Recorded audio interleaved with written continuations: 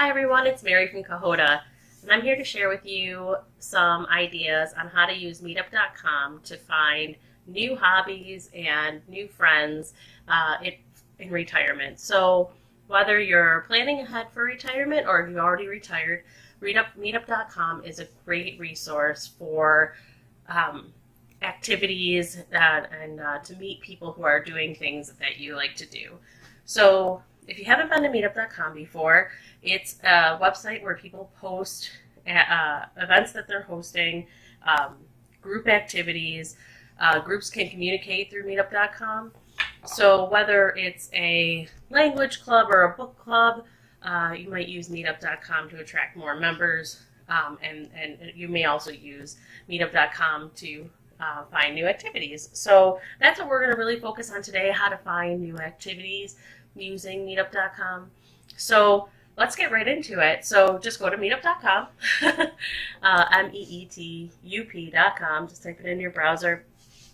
And when you get to the site, the first thing you're going to see are some suggestions of, some popular things that they have on their site. So if you're training for a marathon and looking for people to run with, maybe you want to learn to cook, maybe you want to learn to build an app or hike a mountain. So all those are available, all these categories are available here. They also have some popular meetups that are happening soon. So these, whether they're board game meetups or professional meetups, you can find those here. So as you can see, you're already starting to see kind of quite an array of different activities that you can be doing. There's also the options to explore by category. So you can start to explore all these on Meetup.com. Now you can do that before even logging in, but I'm going to take you to the login experience so we can get an idea of what it is like to sign up. So I'm just going to go and hit sign up, and I'm going to sign up with my email. Okay, so I've verified my account, and now I'm on the welcome screen. So I can add a photo, just uploading a photo. I'm going to skip that part for now, or I can connect with Facebook. But I'm going to skip all this for now. What I really want to get to is just pick my interests. So this is super great because this tailors suggestions for meetups for you. It can be overwhelming, the amount of meetups there are in an area. You'd be surprised. So you want to try to hone in on the activities that you're most interested in. So let's say you're interested in outdoors and adventure, you're into health and wellness and photography, you like writing, you're a big fan of music, arts, maybe you want to join a book club, and hobbies and crafts. We know that those are great retirement activities, and social activities are also popular. So then we're just going to hit next. All right, now they're asking me to narrow it down. So when we're talking about outdoors and adventure, what kind of things do I like? Well, I like bicycling, I like gardening, sure, I like international travel, right?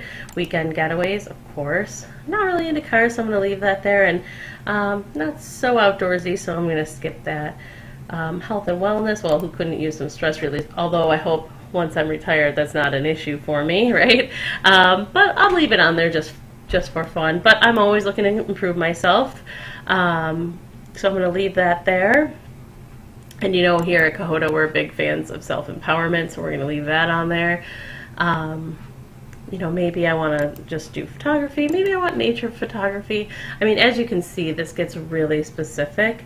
Maybe I want to write that play, or maybe I'm retiring to write that great American novel. I can find people who are also doing similar things.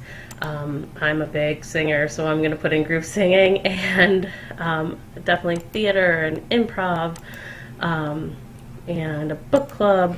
So as you can see, this is just almost like a checklist of things I want to do when I retire. So just sitting here and going through this activity really gets you those juices start to flow about what you want to do when you retire. Then you're going to hit next, and now they're going to find you groups that fit that description. So as you start to look at these cards, you'll get a description of the meetup, quick description, how many people are in the meetup, and whether or not it's public. There are some private groups.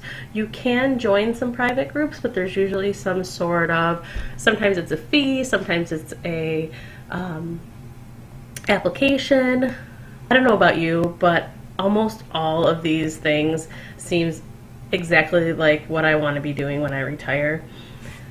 And it just gets me so excited that there's organizations and there are, you know, tools out there like this one to that really get you the opportunity to meet other people. So as you can see, there are a lot of exciting opportunities with meetup.com. So go and check it out yourself. And then when you're done, visit Kohota.com. That's Kohota.com. We are a website and a platform that will help you take control of your retirement planning and empower you to make those choices that you need to have a happy life after retirement. So go to Kohota.com, create an account, complete the social life and the hobbies checklist to get started on your retirement. That's all for now. See you later. Bye-bye.